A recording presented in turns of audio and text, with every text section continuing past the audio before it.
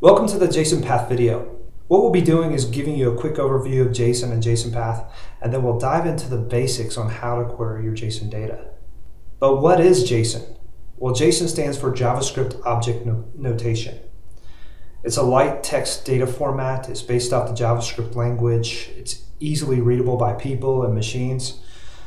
It also follows the C suite of programming languages like C, C++, C#, Java, Perl, and so on.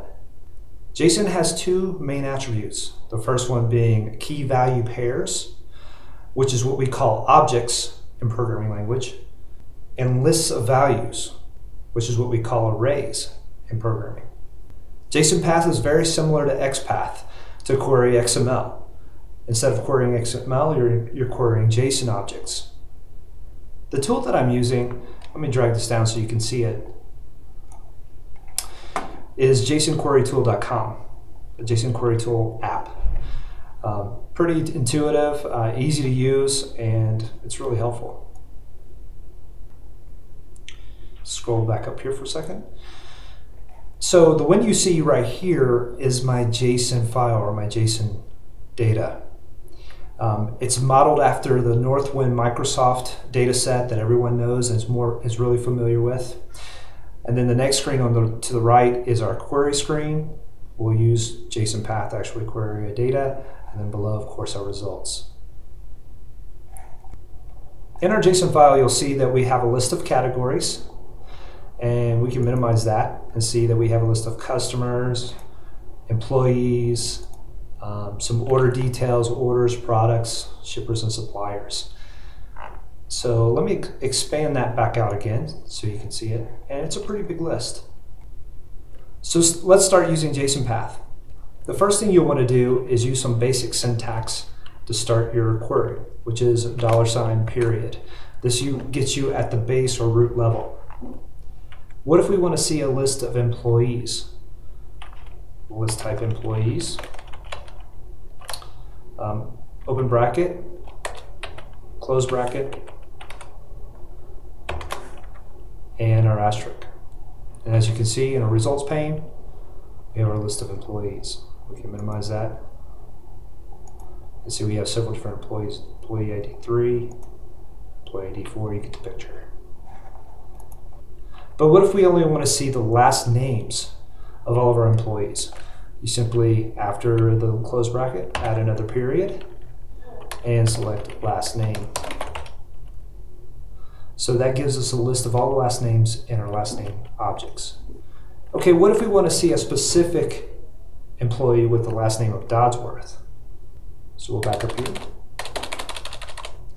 Leave our open bracket, close bracket. And then as we filter our data, we'll want to use the question mark. Then we'll use open parentheses, close parentheses, and then in between our parentheses,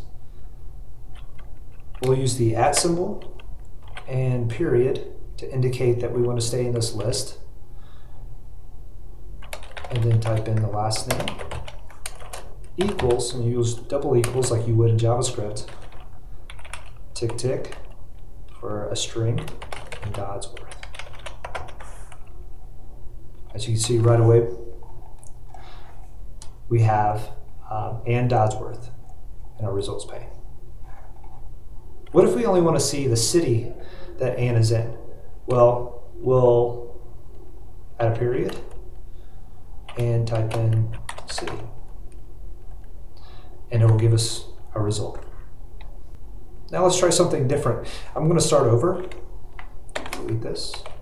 Now we'll add back our basic syntax, which is $period. We'll select the employees list, and then our open and close brackets. Let's say we only want to filter the data to see the employee ID that equals 4. Well, we'll add our question mark back in, and then our open and close parentheses, our @ symbol, period, and then we'll list employee ID equals 4. Now, 4 is a string, even though it is a number, So we'll have to put it in quotes. As you can see in the results pane, we have Margaret Peacock. Now, what if you only want to see Margaret's last name? All you have to do is type another period, last name. All we see is Peacock. Okay, let's try something a little bit different. Let's start over again. Open orders for the orders list. Our open and close brackets. Add our question mark for a filter. Open and close parentheses. Our @ symbol, our period. And we'll type in employee ID equals 4. Now we have all the orders down in our results pane for Ms. Peacock. And if we scroll down, we can see there's quite a few orders. There should be 156 orders to be exact. Okay, what if we want to look at a specific order? Well, let's back up. Open and close bracket, question mark. And we'll select the order ID. Now, order ID we want to see is order ID 10249. Again, 10249 is a string and not a number in our JSON file. So we'll have to put quotes around it. If it's just a number, you won't need the quotes. Now, the last thing I want to show you, if you want to bring back the entire JSON file, all the records, simply add the $. You'll add 2 periods and an asterisk. Now that took a second because, again, there's a lot of information there. So if we minimize this, you'll get an idea of how many lines of data there are. Quite a few. Now, one of the cool things about the $, it's like a recursive search. So if we go back to our JSON file and then minimize the categories, and you see that we have our list or our arrays of objects. And let's look at the products array. And in the products array, we have a unit price. We have a unit price for each item. Well, instead of typing $ period and then your products array, all you have to do to search through all the unit prices is hit $ period and then unit price.